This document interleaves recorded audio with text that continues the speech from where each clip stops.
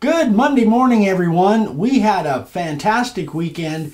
Thanks so much for all of the great comments on Friday's video where I was teaching Eric how to carve that sign. And this next, actually it won't be this next Friday, it'll be the Friday after that when we get back to it, because this next Saturday is the LTS. It's the 24th, I think. No. Anyway, this coming Saturday is the LTS. We'll talk about it more on Wednesday. Wednesday, we're going to do success story, by the way. Vicky's feeling better, and we'll get some success stories in on Wednesday. So, again, I'm glad you guys, everybody seemed to kind of like that. Well, almost everybody. I did get one. Those that don't matter. Yeah, right. We did get one dislike, I think, or maybe more. I don't know. I try not to pay attention. All right, today. So, here's what we're going to do today. Here's that raccoon sign. I don't know whether you guys have seen this yet or not. Up more? A little bit more. I've been posting kind of the progression of this on our Instagram page, and can you hold up the picture? Yeah, here's the picture of the raccoon that I put on there, and I transferred it on there with the regular transfer process. I was really happy with the way it came out.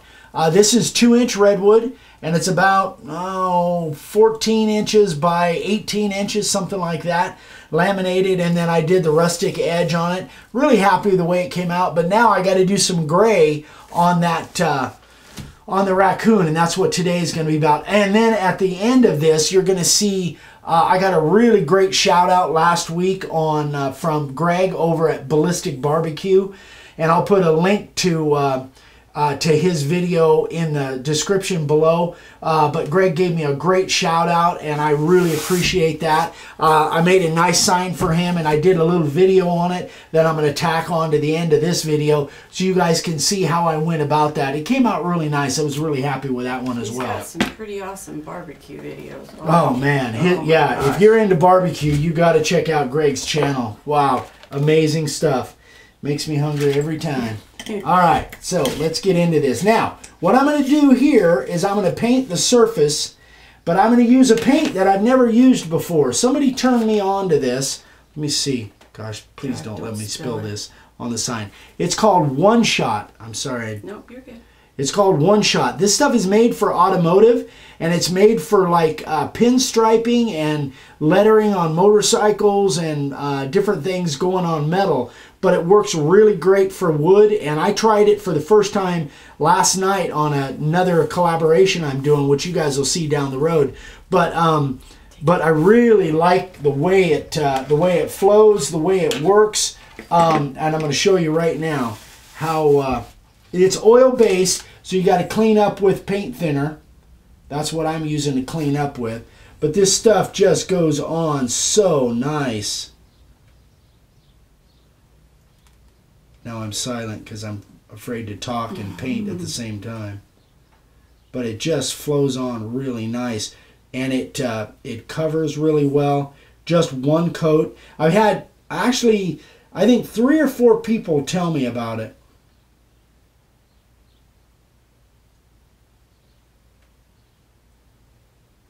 All right, I feel like my hand is shaking, but you're on the spot. Yeah. Well, you guys know how I feel about anybody that's been watching for a while knows that I really don't like this process. Painting? Painting, yes. Yeah, but this stuff you said makes it nice. It does make it much, much better. It's almost to the point where I might at some point someday like it, but it ain't there yet. But it's just, this is just, but I understand that you know, a lot of you guys do like this stuff, and you like the way it looks, and I can't discount the way your signs look with color on them. So gorgeous. Yeah, this stuff just, it goes on, it flows really nice, no real brush marks, and it really adds a lot. Now, I would never, just for those of you that, in case you don't know, I would always paint surfaces that are outset. This is outset, this is inset. I would never paint inset. Well, I say never, but I have in the past. but that's why I will never do it again. Because painting inset stuff is just, oh, it's really a bear. And those of you that have done it, you know what I'm talking about. Not a raccoon, it's a bear. Anyway, but painting a surface like this and this stuff, it just flows so nice. It reminds me of the old days when Dad used to do a lot of painting on signs. He got to where he didn't. But back in the old days, Flecto, who made Varathane at the time, they actually made colored Varathane. And it was thick and heavy, and it kind of reminded me of this stuff.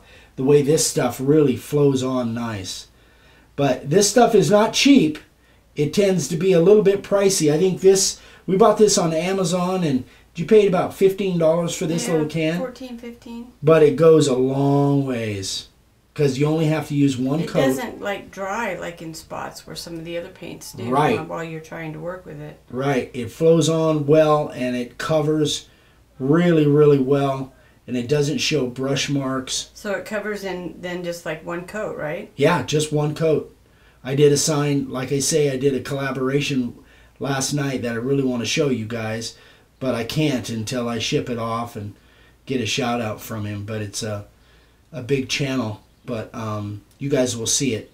But it just came out great. I love the way this stuff goes on. So I have a series of different brushes that I use.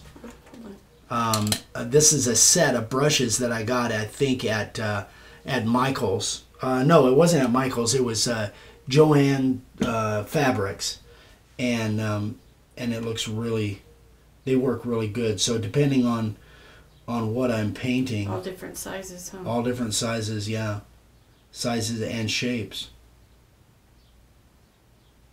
Now I'm going to show you a mistake that I just made that you guys haven't seen yet, but I'm going to show you so you can see. I hear Eric out there. He's talking to somebody. But let me turn this around real quick and show you. I kind of got over the edge. I was talking, and I kind of got over the edge a little bit. There he is. Right there. I kind of got over the edge. Now what I'm going to do, I'm not going to try and clean that up. I'm going to leave that the way it is. And then I have some really fine tip markers that I can go and I can just touch that. So I won't even try and clean that up. I'll just clean that up with a marker.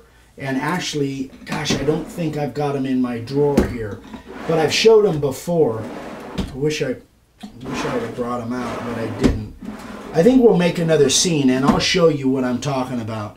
But if you're painting something like this and you get over that line and you need to kind of touch that up. Now, chances are nobody would notice that. I notice it because I've got my cheaters on, and I want everything to be exactly right.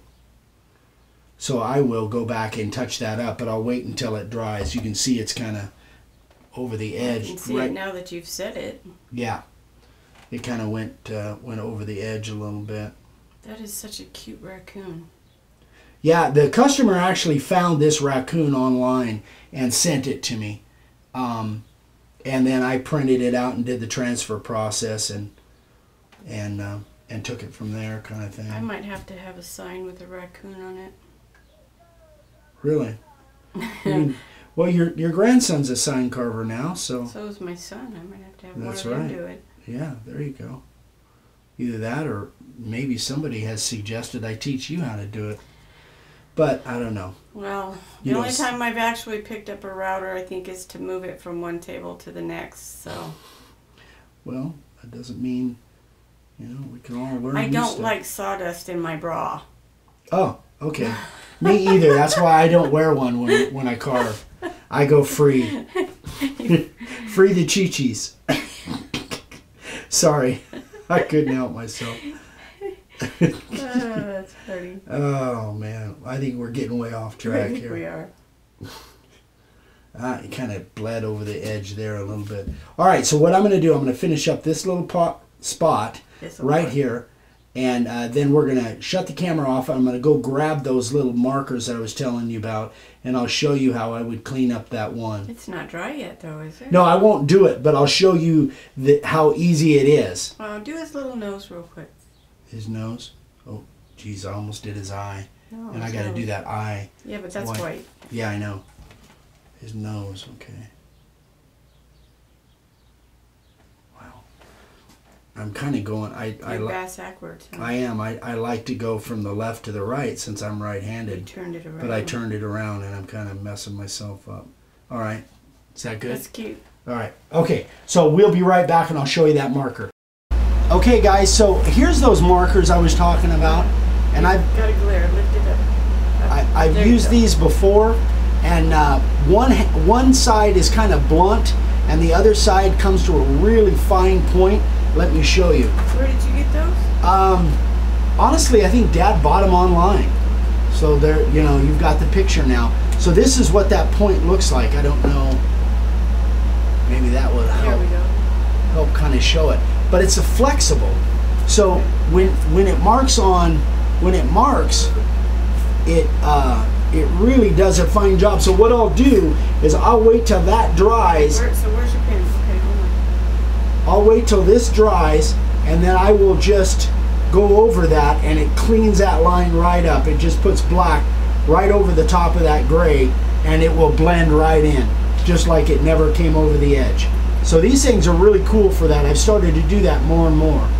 So these things are Tombow ABT acid-free pens. So that's what the one looks like. I'm on you. So the one end looks like this. I'm going to put it against my shirt. And then the other end looks like that. I'm all over the place. Sorry. Alright, and then the other end is... Okay. Okay? So these things are really cool. They're really handy for that. So, that is about it, boys and girls. I'm going to finish this up off camera. Huh? I'm going to finish this up off camera. You kind of saw where how I did that, and I'm going to paint the rest of it, and then I got to get this thing shipped out, somebody back east. Anyway, so coming up is a clip on the Ballistic BBQ. I was super happy with that. What? No sign carvers of the day. No, I didn't bring any sign carvers of the day. Okay, we'll do that next time. Oh yeah, forgot. Crazy around here. Sorry about that. We'll make up for it on Wednesday. We'll do 4 sign carvers of the day and 2 stories on Wednesday. Okay, sorry guys. Anyway, I guess I'm sign carver of the day today. You don't count. You're right, I don't. All right, so anyway, enjoy this this video on the Ballistic BBQ, and go check out Greg's channel. It's awesome. He does some great stuff. So thanks again, and we will see you guys on Wednesday. Have a great week, guys. Bye-bye. Hi everyone, this is going to be just a short video. I want to share with you my latest collaboration and what I decided to do. I contacted Greg with Ballistic BBQ. He's over in Southern California, has a fantastic barbecue channel. Every time I watch it, it just makes me hungry. Anyway, he does really good videos, and great barbecue expert. So he sent me, he said he took me up on my offer, sent me his logo, and this is his logo. And he said, just, you know, kind of do whatever colors, whatever you want to do with it. And he also wanted the YouTube and the subscribe buttons in there, like I've done on many of my collaborations. So being round, it kind of, I had to think about it for a couple weeks how I wanted to do it. But this is what I came up with. Hopefully this won't fall apart on me as I bring it up. So this is how the whole thing, I'm going to stand up here. This is how the whole thing came about, or came out. So this is the first time I've done anything on one of these rounds. This is one of these rounds from Lowe's. I think it's 18 inches. And I wanted something where it had some color on it. And I actually, this black line that you see here is actually milliput. So I put that in there first, and then I did my layout, and then I wanted to add, I kind of looked around and I found kind of some rings of fire kind of thing on the internet on Google, and so I just kind of drew the fire, and the color now on the inside and all the yellow and red are just Sharpies. They're just permanent markers, but I wanted to do it on the round so I could do this. So I did a kind of a two-part thing. Kind of did a two-parter. And I had a lot of fun with it. I'm really happy with the way it came out. So I'm hoping that that Greg likes it and shows it on his channel. So anyway, I just wanted to kind of share it with you guys. And so I'm still doing the collaborations. It's working out really well. But I really had fun with this one. Again, I had to even think about it for a couple weeks before I really figured out how to do it all in one piece, or the circle on a rectangle or a square. But this is kind of what I came up with. So hope you guys like it. If you have any questions, let me know. And by the time you see this, I filmed this ahead of time. I need to ship this today. By the time you see this, hopefully it will have already made it onto his channel. I don't like to do it before. But anyway, guys, thanks a lot. Hope you like it, and we'll see you later. Bye.